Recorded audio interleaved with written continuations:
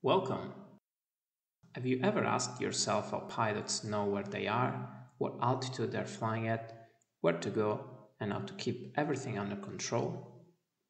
In this lesson, I'll try to answer these questions and many more you might have on what instruments pilots use to navigate and fly the aircraft. As you can imagine, you will not find the same instruments on every airplane. What's on board varies depending on which type and model of airplane you're flying, how old it is, and the type of operation it's intended for. You will notice that the switches, knobs, lights, and screens around the flight deck are grouped in the main instrument panel, where most of the instruments are, the overhead panel, where the switches and knobs to manage most of the systems are, and the central pedestal, where power and other various instruments are. Let's start discussing the basic instruments that every airplane has on board: airspeed indicator, altimeter, heading indicator, and attitude indicator, also called artificial horizon. These four instruments are the very elementary equipment that every airplane needs to have. They provide basic information, and every pilot frequently checks them through the so-called T-scan. Let's have a better look at what information they communicate.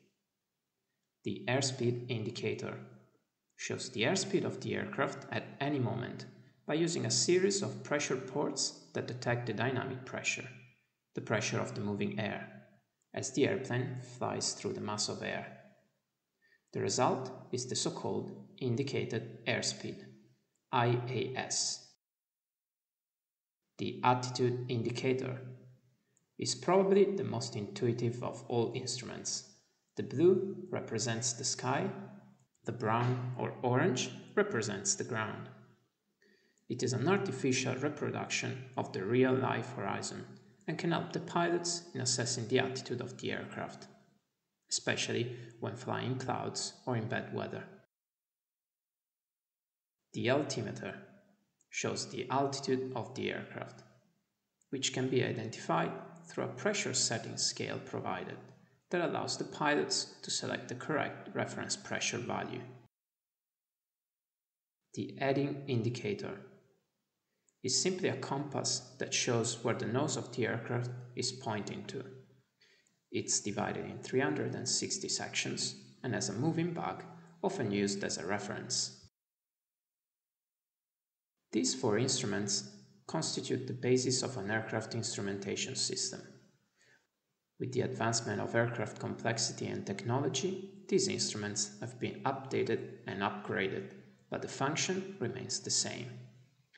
They can be found even on electronic displays, obviously in a digital format.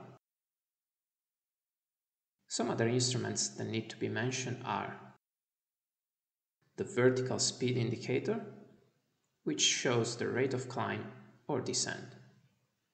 If it shows 0, it means the airplane is maintaining the same altitude. The slip and skid indicator, which shows if the airplane is slipping or skidding sideways. This instrument can be especially useful in a turn or when dealing with asymmetric power on a multi-engine airplane. Every aircraft with an engine has some basic equipment to help the pilots monitor their state. This can range from a simple RPM indicator to more complex instruments that show turbine exhaust temperature, oil pressure, compressor RPM, etc. Every aircraft can have different setups that depend from the engine type, manufacturer preferences, operational needs, and many other factors. Similarly to the engine instruments, everything that has to do with navigation is highly specific, and nowadays modern aircraft tend to use map displays as their main navigation instrument. On the display, the flight plan waypoints can be seen. Complex airplanes with multiple systems tend to have all the system controls on the overhead panel, which is normally divided into dedicated areas, one for each system. Have you ever wondered if pilots actually fly the aircraft for the whole time? The answer is most likely no, if the aircraft is fitted with an autopilot. Autopilots can have different levels of complexity and capability. A basic autopilot system can only maintain a set heading and altitude, but the more advanced the system becomes, the more things it can actually do. Passenger jets nowadays have extremely complex autopilot systems that can control everything from altitude, heading, airspeed, rate of climb or descent. They can navigate the airplane along a stored flight plan route and can also fly instrument approaches.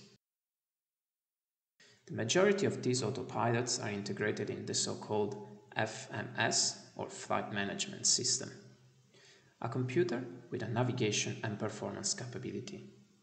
The FMS can compute the best altitude and cruise speed, where to commence descent, can evaluate the position of the aircraft from different navigation sources, and can provide inputs to the autopilot, which, in turn, will maneuver the aircraft appropriately.